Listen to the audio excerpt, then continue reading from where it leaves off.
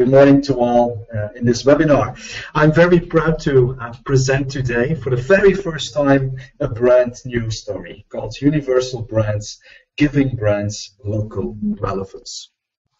First of all, we have to admit that today we live in a brave new world, as we are witnessing a gravitational shift in economic power. All across the globe, we see new economies popping up.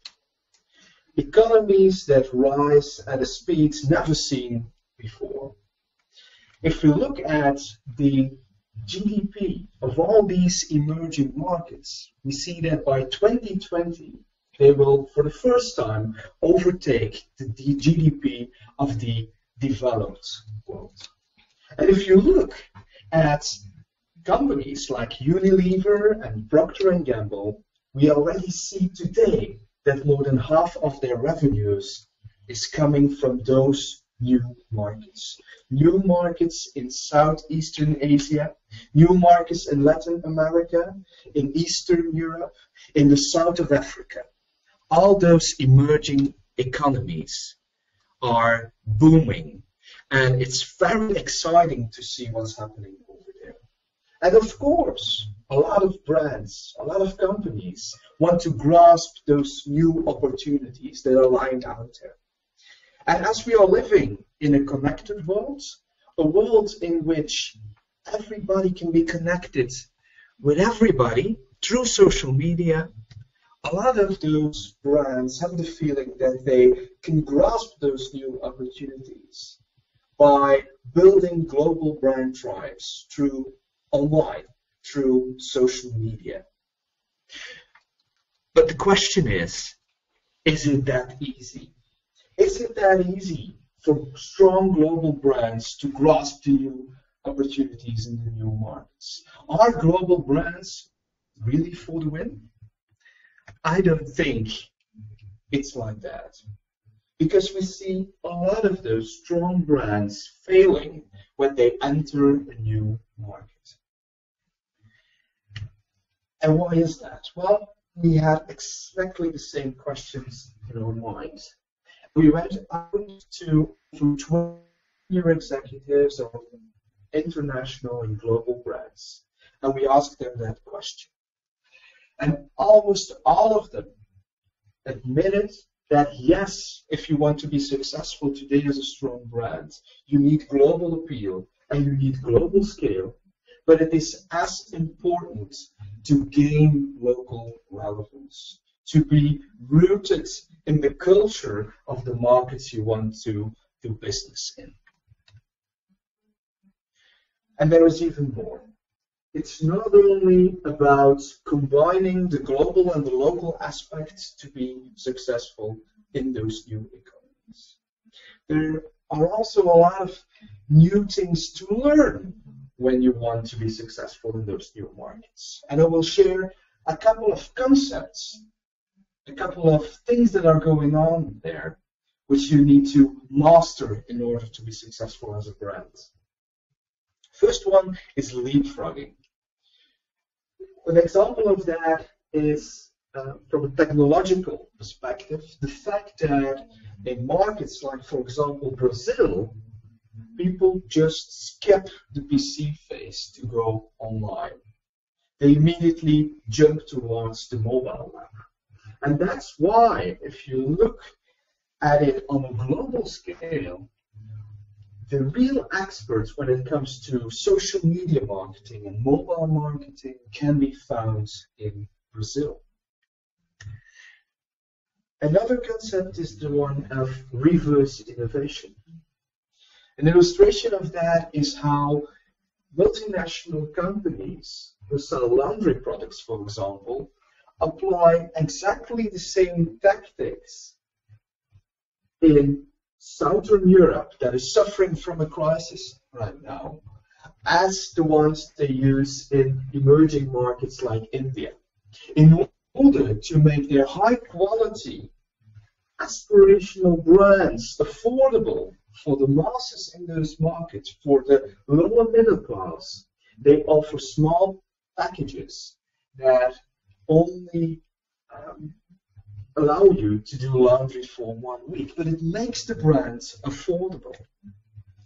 And finally, there is the concept of innovation through commercialization, something that is, especially in Asian markets, the way companies innovate. They don't spend months or even years in R&D labs to create a new product.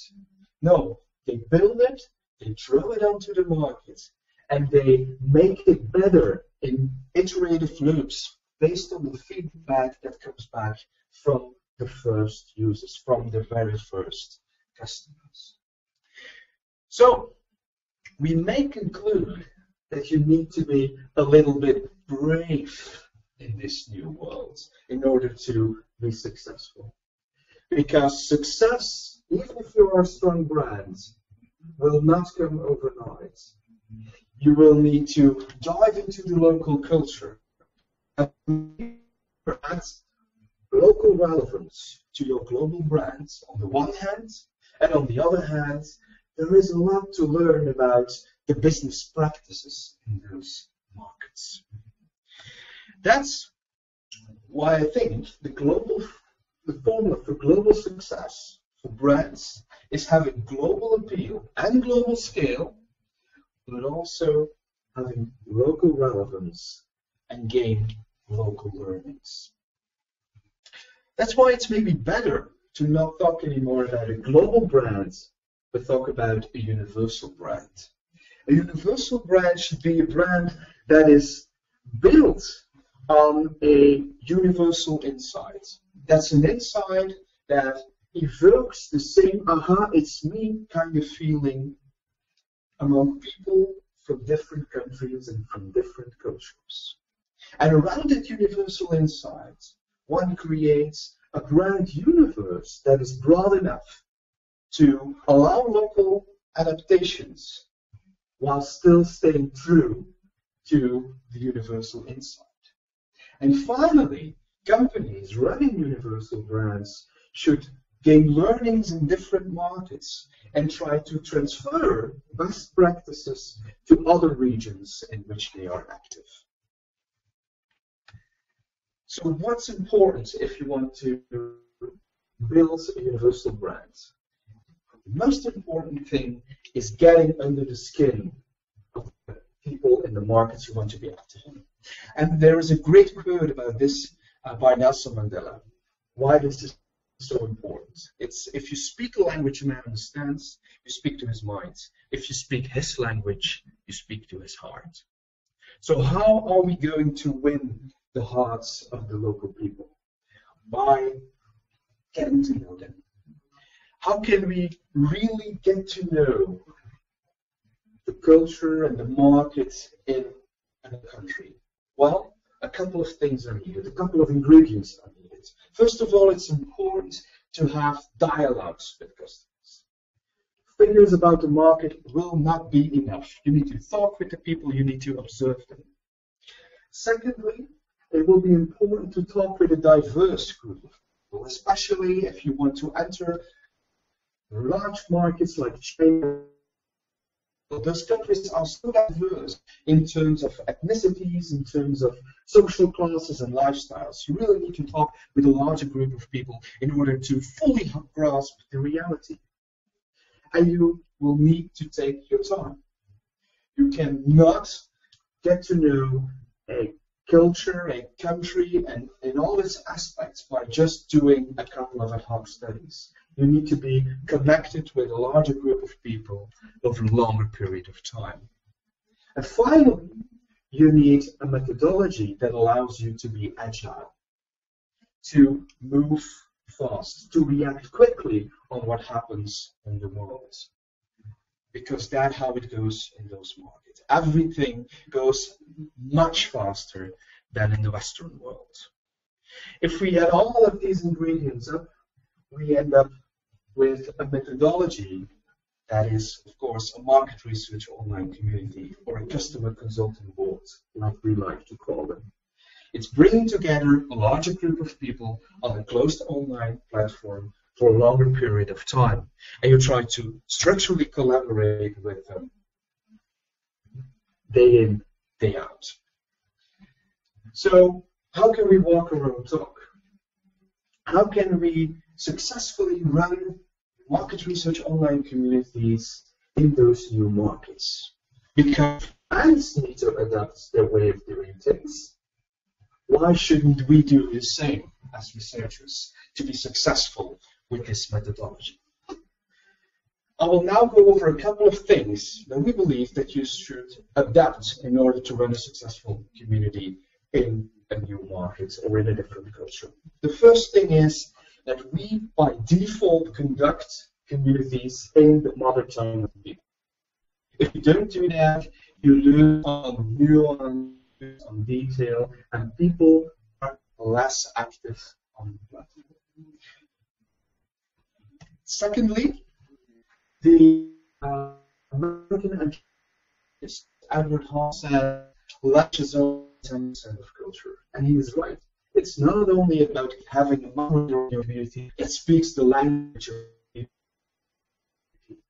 It's about understanding, being able to act with a different culture, and being able to afterwards make great interpretation of what we said in the community. That's why we also believe it's important to work with a native moderator, one that sees but knows the culture in all its aspects and also knows the local market situation. We have a global community moderator network in over 20 countries, and we work together with moderators to fully understand how it is to do a community in a different market. We do that by using a community with them to generate best practices. And I will briefly share 5 dimensions on which the moderator needs to adapt his or her way of working to another culture, based on the co-creation we have done with our network of moderators. The first one is incentivation and motivation. Yes, people are motivated by the fact that they can have an influence on a brand. That's true. But in a lot of cultures, monetary incentives are important. We see that, for example, in Eastern Europe, where it's very important to gain the trust of the participant that you don't do them any harm, but that they will get their incentive because they see the incentive as a nice extra to their monthly income. Secondly, it's important in a lot of those new markets where mobile is the way to access the web, to be ready for mobile-only communities. So to have a technology in place and a practice in place that allows you to have people who only access the community through their mobile phones. And that asks, of course, for an adaptation in the way you ask questions, in the way you give people tasks. So you need to adapt your topic guides to the small screen. And when it comes to the topic guides, you also need to adapt the style in which the questions are asked and the type of tasks you give to people. Because we have learned and seen out of experience that in some countries, people like to share a lot of information about themselves, but in other cultures, they prefer to talk about the group, which is some kind of projective technique to also let them share personal things and elements. Another thing that we have noticed is that in some cultures they love co-creation. They love to create. In others, they prefer to just give feedback on what already exists. Again, this is something to keep in mind when you're writing up your topic guides. The fourth one is that the role of the moderator is different from culture to culture. In countries like China, for example, a moderator needs to slightly push the participants from one task to another. While in, for example, Brazil, the moderator needs to be a peer who just facilitates the discussion and from time to time directs the discussion into the right direction. And finally, when it comes to gamification, something we truly believe in, we see that in some cultures it works better than in others. In Spain, for example, they absolutely love gamification elements in the community. Even to that, moderator needs to add new. If we do an international community, the Spanish moderator needs to invent game elements himself. While in Germany, we limit it because it's less culturally accepted. So there were 5 on which you need to adapt the way of working as a moderator. When it comes to analyzing the content from communities in different cultures, we also see that it's as important to pay attention to how people say things as to what they say, the way they explain things, the way they express themselves, and the images and the metaphors that they use, and the cultural background that is in there are sometimes very valuable to really understand how people perceive certain things. And next to that, we also need to walk our own talk. We say to the companies we work for that they need to co-create with their consumers. Well, we as researchers can also involve the participants in the research process and ask them to help us with moderation, to help us with interpreting the data, and to help us with reporting. And that's exactly what we do.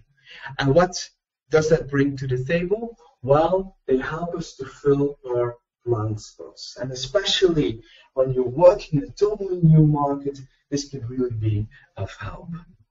Another thing we ask the participants from time to time, especially in markets like India, where only a niche of the population has access to the web and is able and willing to participate in market research online communities, we ask the people in the community to become our eyes and ears in society and to observe the other people in their environment.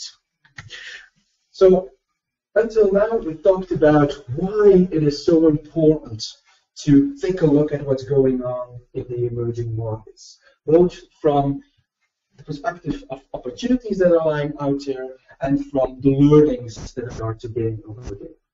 We also saw that it's so important for global brands in order to grasp the opportunities that they gain local relevance and that they dive under the skin of those new countries and the people within those cultures. And in order to do that, the market research online community can be a great tool.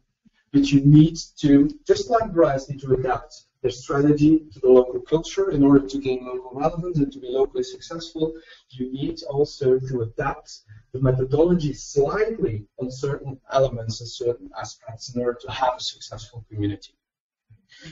The final one is about how to manage such a universal brand and how to move from global discoveries to local impact. First thing that we see among our clients, and we just finished a global community project for Red Bull in 18 countries.